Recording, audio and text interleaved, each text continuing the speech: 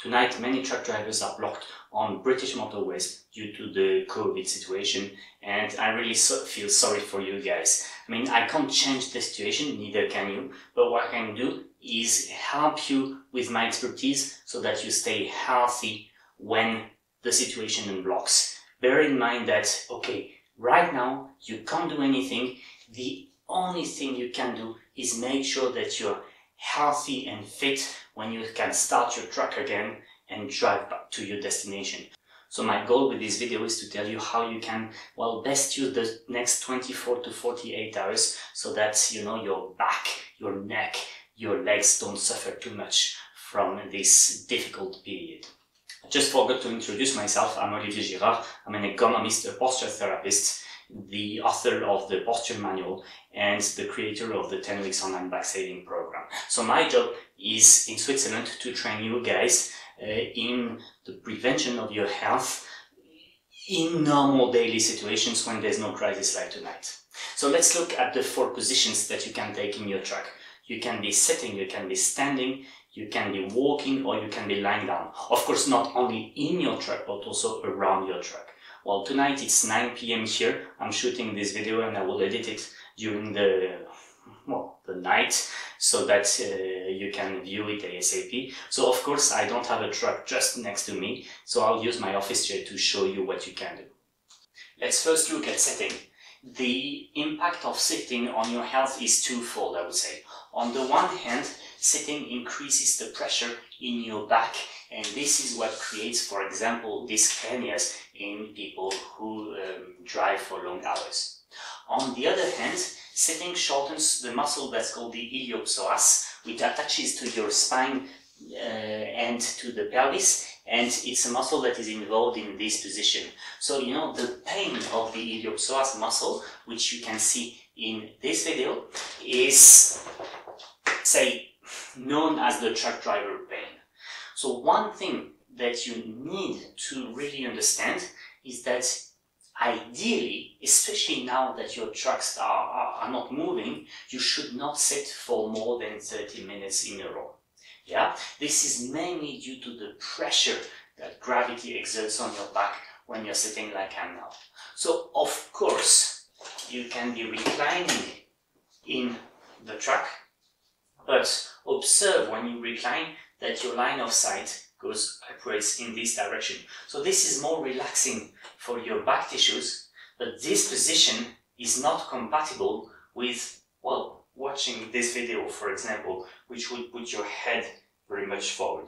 So when you are in this position, it's for relaxing, it's for talking on a hand-free, it's for thinking, it's for listening to music, it's for taking a nap. As soon as you want to watch your tablet, your computer, your wireless, well, just make sure that the backrest is supporting your lower back in a more upright position again. Pressure in the lower back will be increasing after just 30 minutes of constant sitting. Therefore, my advice is, well, stand up at least twice an hour. When you stand up, your goal should be to decompress your back on the one hand and to stretch the iliopsoas muscle on the other hand. Yeah, the official stretch of the iliopsoas muscle is done lying down. So now I will show you the standing version of it. But let's start with the relaxation. Yeah, the relaxation of the back goes like this. You flex forward, no need to bend forward too low, and you just go like this. Do that really, I mean, it doesn't need to be long, it needs to be relaxed and frequent. The full relaxation routine is shown in this video, but this is the part in which you're decompressing your back. So basically like this. Now let's see how we can stretch the iliopsoas. To stretch the iliopsoas, you have 2 different solutions. Either you lean on your truck and you let your leg go down like this, or you lean on your truck, you bring one foot back, flat on the ground, and you bend to the other side. Now the third position, which is, say, allowable in this very special context, is walking. I understand that you might want to walk only around your truck to make sure that nothing happens to the load. But you know, walking is the only way to reduce the swelling of your legs. So really, you know, alternating between sitting and standing will not be enough. Please walk, have short walks, regular walks, every hour at least. Make sure that you go, say, 5 times around your truck, and that thereby you activate the blood circulation in your legs. Your last alternative is to lie down. Lie down is great because somehow there's no gravity, so to say. And lying down, you can also do a lot of exercises. I mean, many exercises are not, say, compatible with the room clearance that you have with respect to the ceiling, but I'll show you at least a lower back stretch that can help you.